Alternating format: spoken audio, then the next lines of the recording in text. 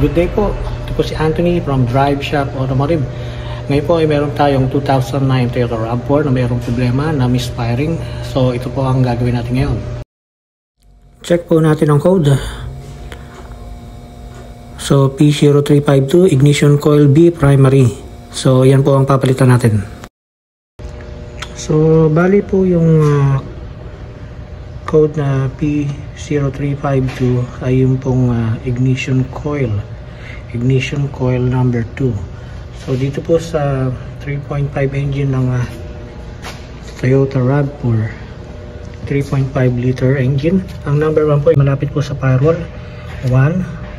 Ito po yung number 2, number 3, and then number 4,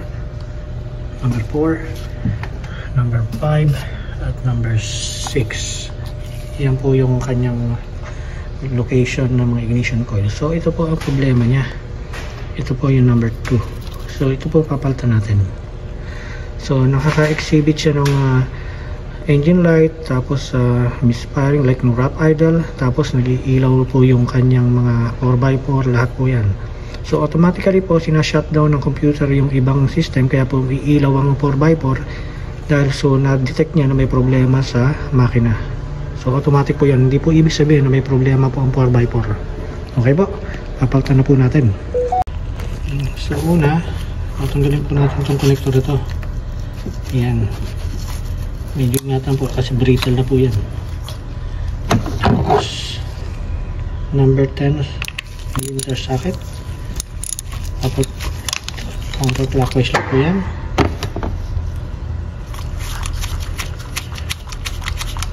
Tapos tanggal po.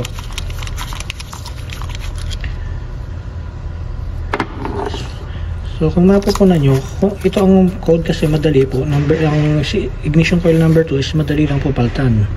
What if ang code is number 3? Pag number 3 po ang code, ibig sabihin nandito sa likod. So tatanggalin po natin itong buong intake manifold. So matagal na trabaho po yan. So ito po yung bagong parts. Ito po yung bagong ignition coil.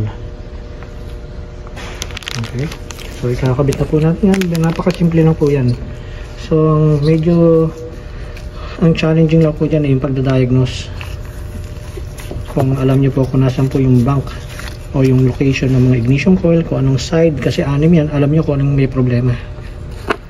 Dapat malaman nyo kung alin po yung sa ignition coil na may problema. Ganyan lang po kasimple, pero kailangan sigurado na yun ang problema papalitan mo, kasi hindi po biro ang presyo ng ignition coil at hindi po pwedeng isoli ang mga electronic parts. Okay po, tapos kakabit po natin ang connector.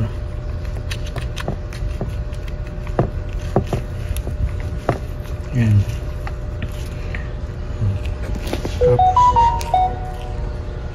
Tapos ibabalik na po natin tong cover.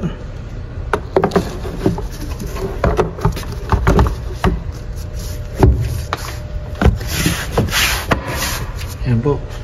Tapos i-erase po natin ang code. So guys, nawala na po yung wrap idle nya. So ang gagawin po natin ngayon, i-erase po natin ang code.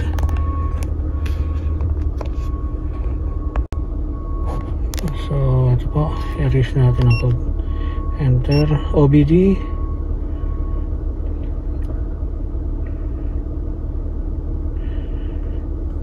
Okay. Erase. Okay. Okay.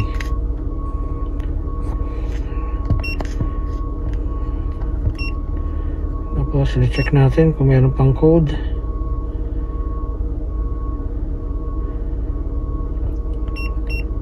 Read code.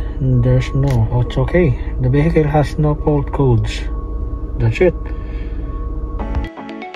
This is Anthony from DriveShop Automotive. Thank you so much and please subscribe to my channel.